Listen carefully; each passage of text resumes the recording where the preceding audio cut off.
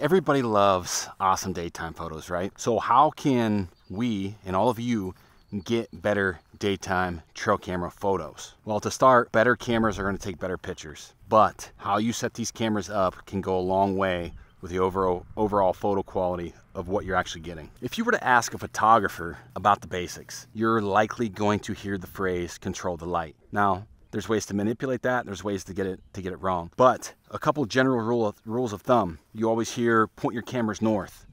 That is a way to control the light. Now that only gets you so far.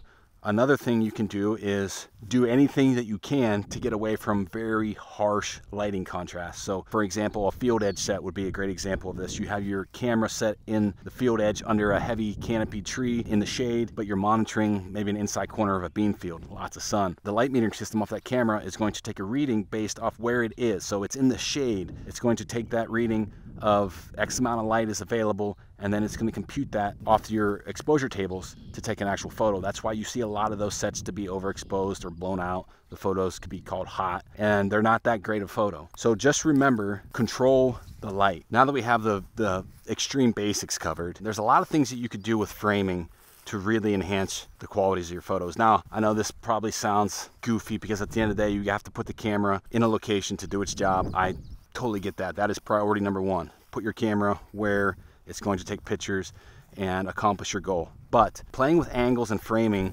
can take your kind of trail camera photo game up to that next level. With framing, oftentimes you'll hear the rule of thirds.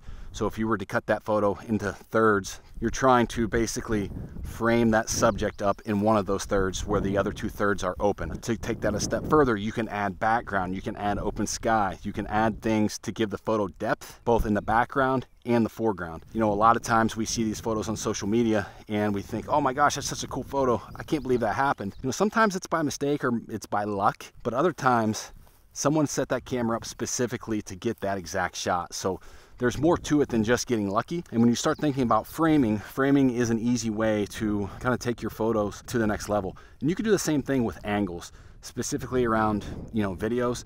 If you're running, you know, minerals or bait over the summer, placing your cameras down low or up high can give you a different perspective. With angles and framing, you can actually take that one step further and use objects. So you could use a fence and use like leading lines. You can use water. Water is a great example where you can use angles to get that camera down low to the water and capture some really unique like waterfowl images.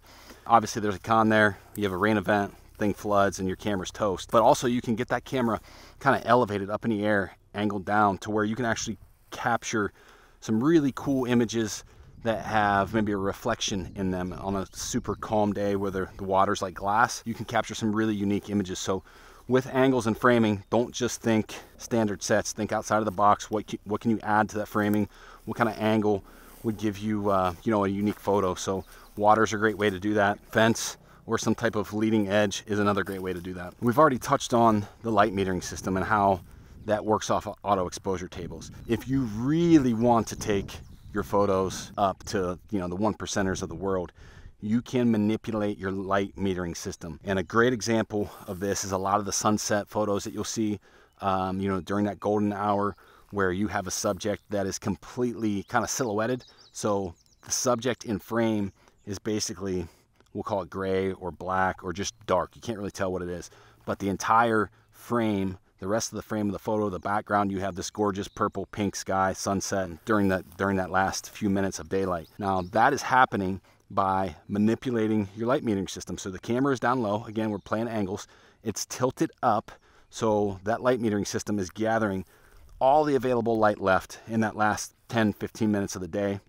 You have a subject coming in, probably on mineral or bait. We have him framed up in a third, and that subject, that whitetail, whatever the subject is completely silhouetted with the rest of the photo being in color. If you're a guy out there wanting to get better daytime photos, these are things that can definitely help you. So remember, control the light, angles and framing, and manipulate your light metering system.